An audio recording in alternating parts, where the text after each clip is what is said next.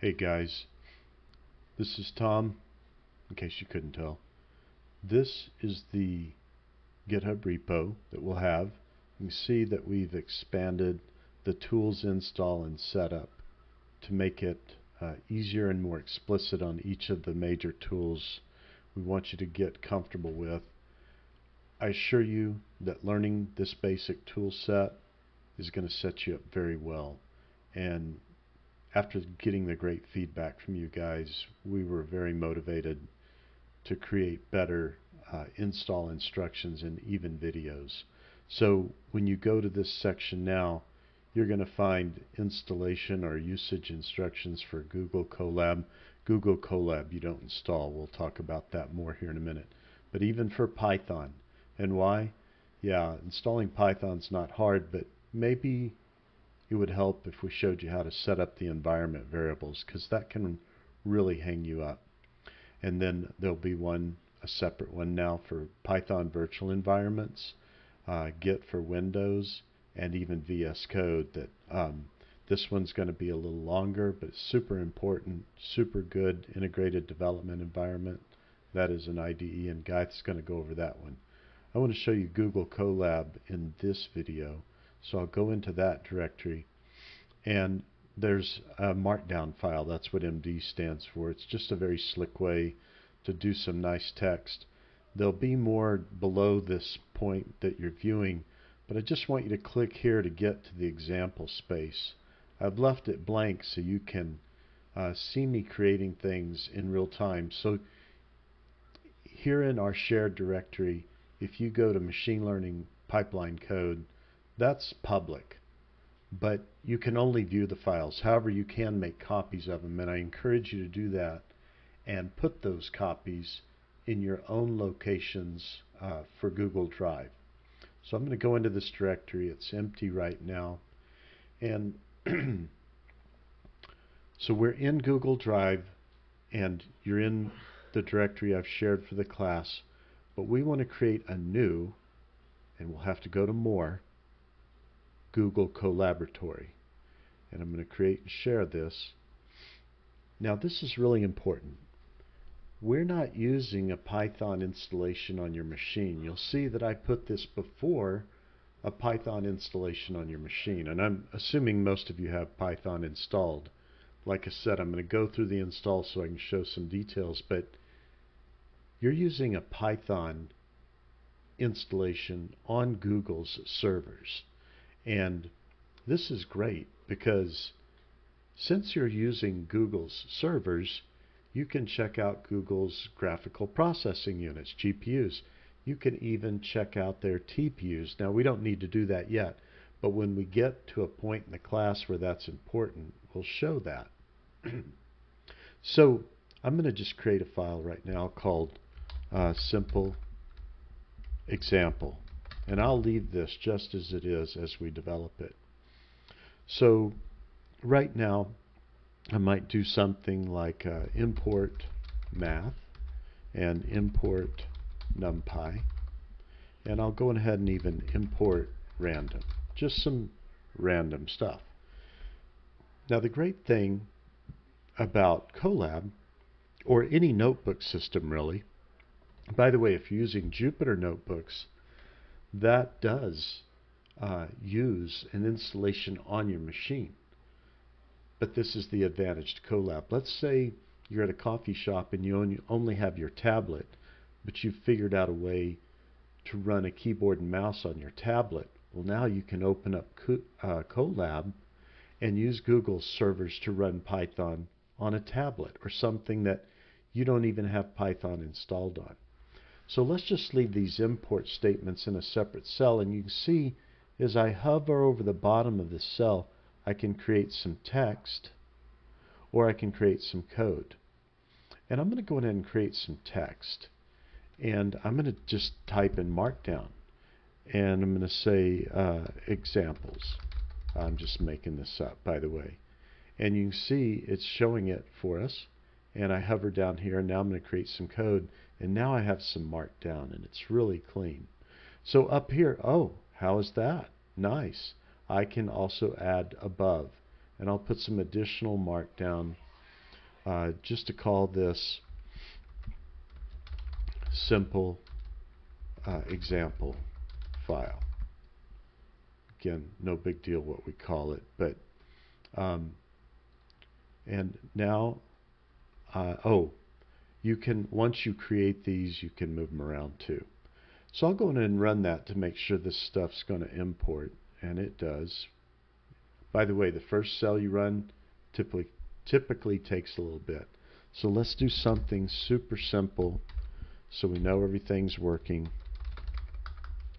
And I'll go ahead and run that cell. And great. Oh, I don't like that, so I'll correct it and rerun it. No big deal. Okay, let's just do one list instantiation. I'll go ahead and add some text and say list, excuse me, not list instantiation, list comprehension. Okay, and I want to put some code below that, and I'm going to just show what it would look like if I wasn't doing a list a list comprehension. I would have to do something like this: my list equals some empty list, and then I would say, for example, for I in range, let's just do 100 for fun. And then I'm saying my list dot append I, and with 39, it's going to turn this into a float automatically, by the way.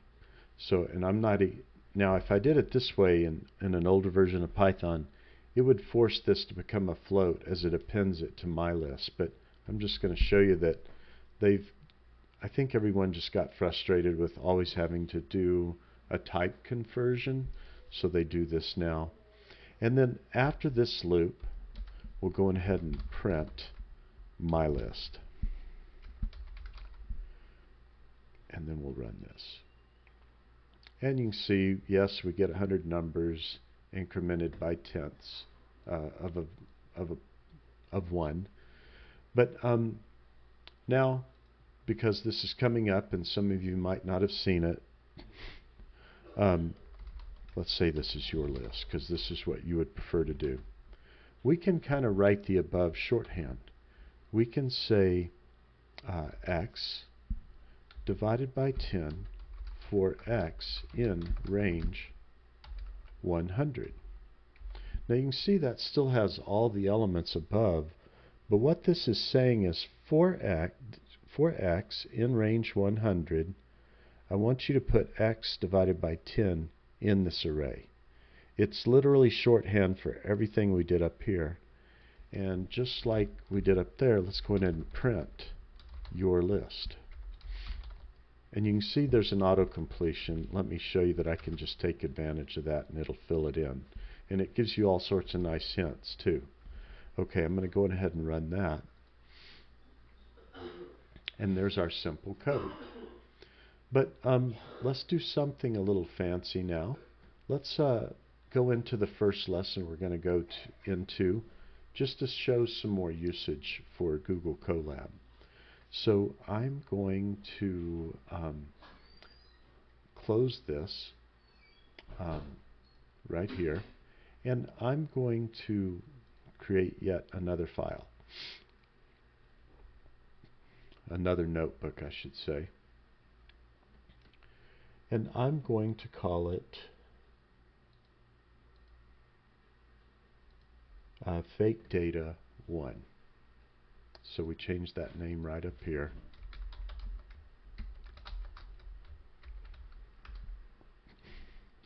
And I'm just going to be copying and pasting some code from another place that you can't see, so you don't think I'm wicked fast at typing, although I can type pretty fast, not quite that fast. So I'm just being disciplined in a good way, in my opinion, to put the different groups of code in their separate blocks. And this time I'm going to do 2 list instantiations. excuse me, list comprehensions. I keep saying that. And now I'm going to do some matplotlib statements. We will teach y'all matplotlib as we go, and you'll find it to be quite elegant. And then the final thing we want to do is, since we're going to create this fake data, we would like to save it and use it in another program. And I know this won't work, so I'm going to clean that up right now to show you what's going to happen. So we're going to create some linear data and put it in a CSV file. And we're using Context Manager. That's what it's called when you do this. Whenever you see with some function and some instantiation of that variable for this class of open in Python. By the way, I know this language may sound a little confusing, but you're learning to speak Python, and it'll get better. I'm just going to, for every,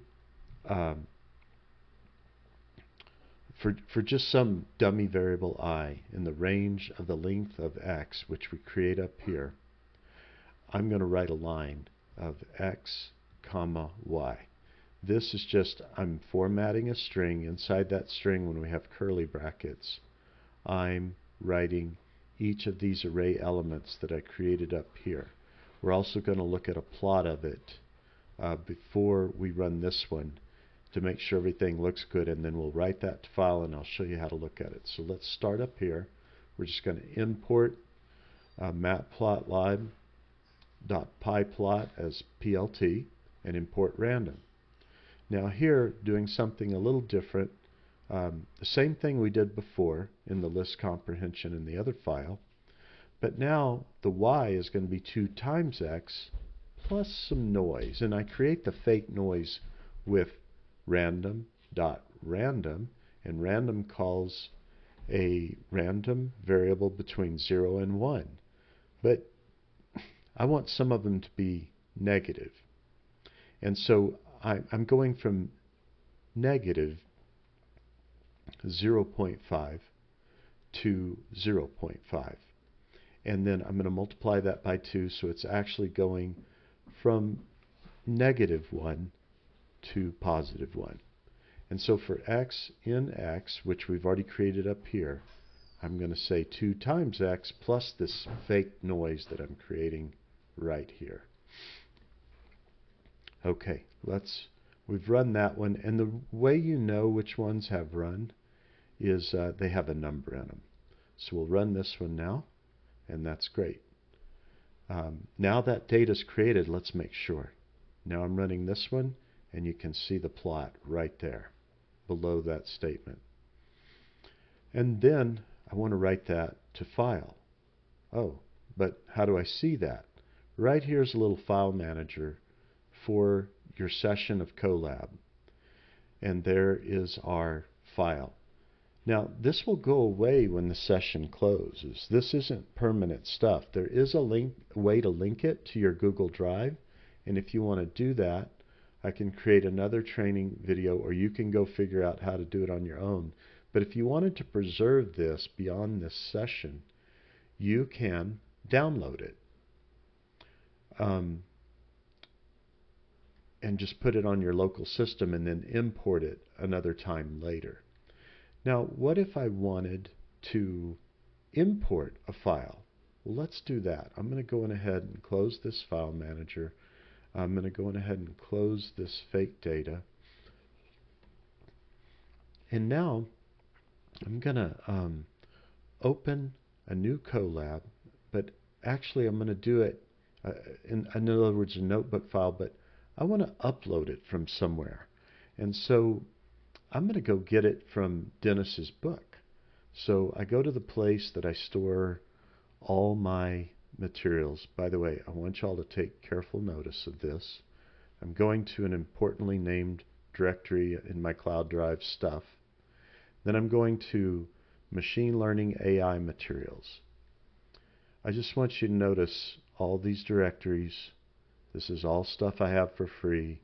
If you're ever needing a book or course notes or data sets that I've stored. I've just got so much stuff here, and I'm happy to share it if you can't find it yourself for free on the web. But I'm going to go down here to my Transformers directory, book by Dennis, book code, and I'm going to go to chapter 1, and I'm just going to load this particular file, and there it is. And I can now open this, and it's a little confused now, but I just said, no, it's Google Colab, and boom.